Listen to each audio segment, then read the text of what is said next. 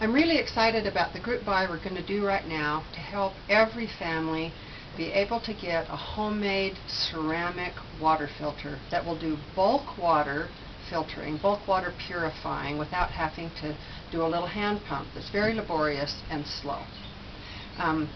The idea of ceramic water filtering is something that started with things like this. This is a stainless steel pot on top of a stainless steel pot that has 2 and sometimes 4 ceramic cylinders inside that have activated charcoal cores. You put the dirty water in the top, set it on, let me show you this, set it on the bottom pot. The water works its way through the ceramic, through the tiny little pores, then through the activated charcoal, and comes down into the bottom pot where you then get it out with a spigot.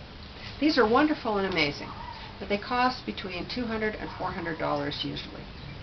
So we're not going to do that, but we're going to do the homemade version of this, and we're going to make it out of some buckets.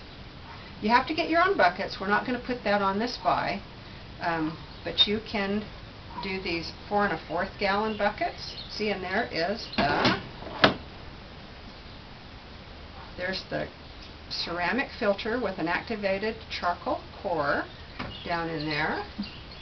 Attach to this lid and then drops down into the bottom bucket and has a spigot.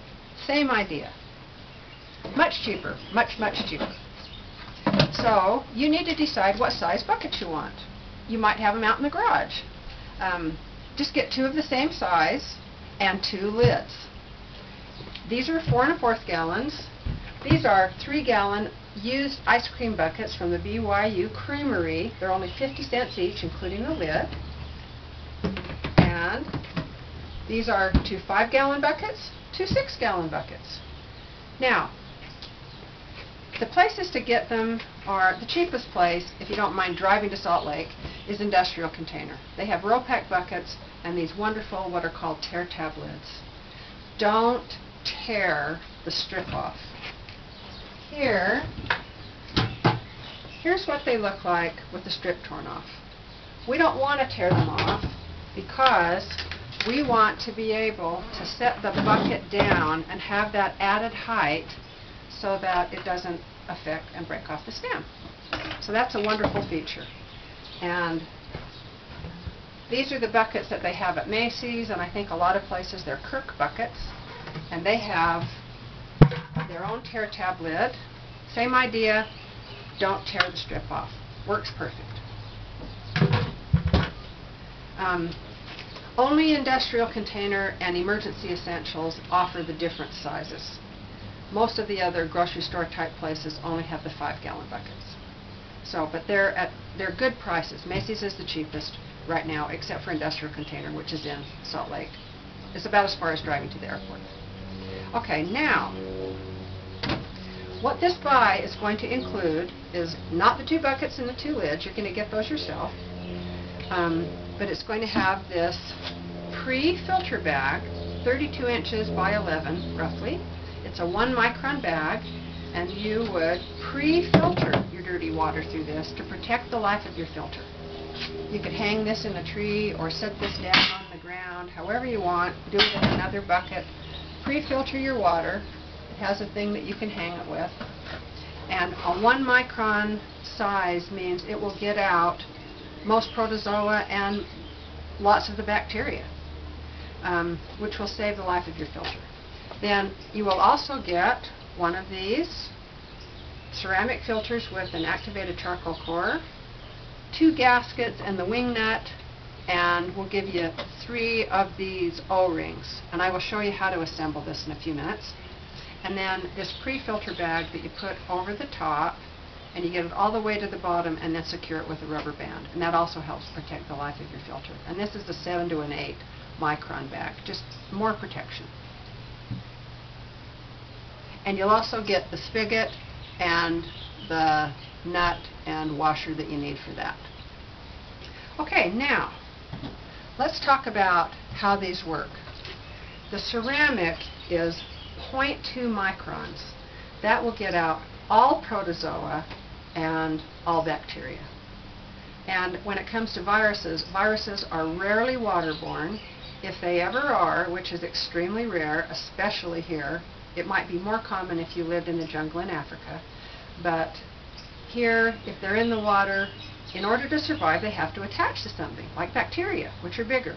So that gets out all the bacteria and takes any viruses with it. But there really weren't viruses in the first place. So that's getting out stuff. That's the ceramic. Then the charcoal on the inside does adsorption.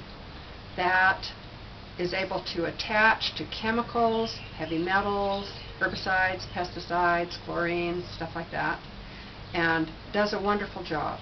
And it is a man-made activated coconut carbon, which has no shelf life. So just sitting there, it has no shelf life. It finally reaches an adsorption limit. Once you start using this, if you were using it every day, all the time, it'd go about 8 months. If you were just a small family using it a little bit, it could go much longer. It will do about 5,000 gallons before the activated charcoal has absorbed everything it can. That doesn't mean that the ceramic is done, though. You can clean the ceramic when it stops letting anything through, it's gotten clogged. You just kind of lightly sand it off, not with sandpaper, with a soft brush or soft cloth, and very carefully. You want to protect that because this is quite thin. I don't know exactly how thin, maybe 1/4 of an inch or 3/8 of an inch, something like that. And that will keep working. That will continue to get out bacteria and protozoa until you have worn it too thin. And if you're very careful with this, this can last one heck of a long time. So, now, let me show you how to assemble these. What you need.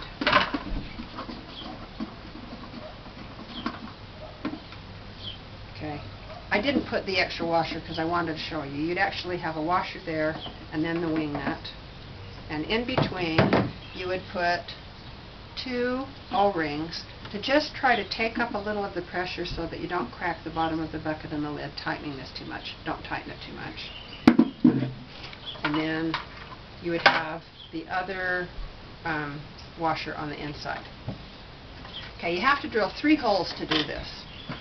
A 1/2 inch hole in the bottom of the top bucket, a 1/2 inch hole in the lid that goes here so that you can put that through, and we want to attach these together so that just like this, it is a barrier for keeping any water from getting down in. And that's why I put that duct tape there, is so that no water can get through that little crack.